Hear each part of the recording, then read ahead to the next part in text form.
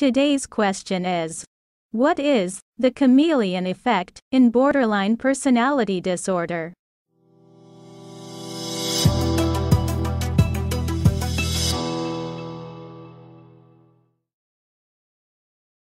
One of the biggest and most challenging aspects of borderline personality disorder, BPD, is often the chameleon effect, or mirroring. This is the constant, unconscious change in the person's self, as they struggle to fit in with their environment, or the people around them. It is, essentially, a fluctuating identity and is often seen as multiple personalities when in fact there is only one that is the chosen one at that present time.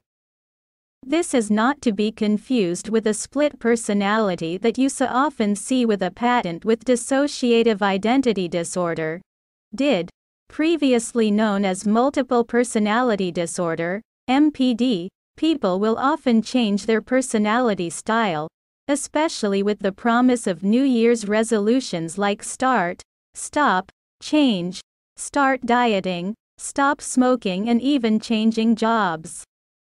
For someone with borderline personality disorder, BPD, change is less consciously determined.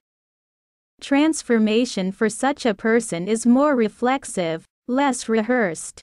The borderline chameleon changes depending on the environment and who is present, constantly struggling to fit in.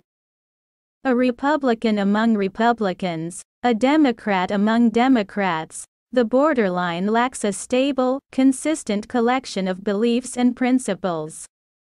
This fluctuating identity makes it difficult to establish a firm sense of self. Just as someone with BPD struggles to stabilize a coherent, reliable identity, the clinician contends with establishing a diagnosis that may be just as elusive.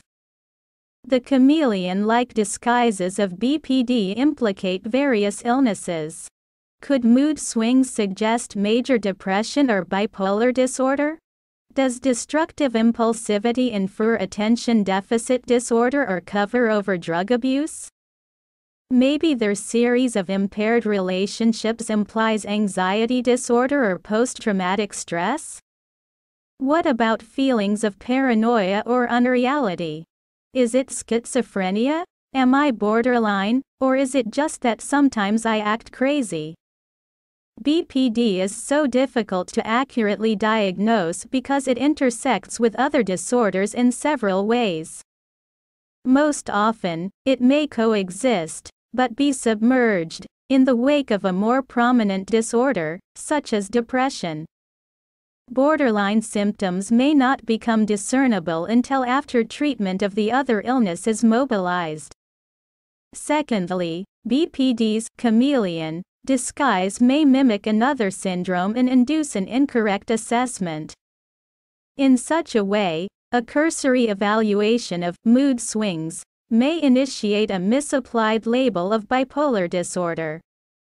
Alternatively, BPD may camouflage another illness and be installed inaccurately as the primary diagnosis. Just as the borderline individual is a chameleon, constantly altering identity, so is the BPD diagnosis.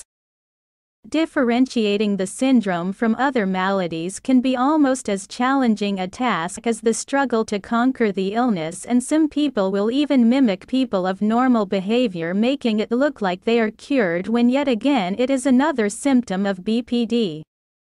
Can you relate to these shape-shifting and chameleon-like behaviors? If you do, why not leave a comment so we can all help each other out? If you or someone you know is exhibiting symptoms of BPD, do visit our website at bpd.org.uk for even more help and advice. In the meanwhile, please do subscribe to this channel as well as turn on notifications for even more BPD content.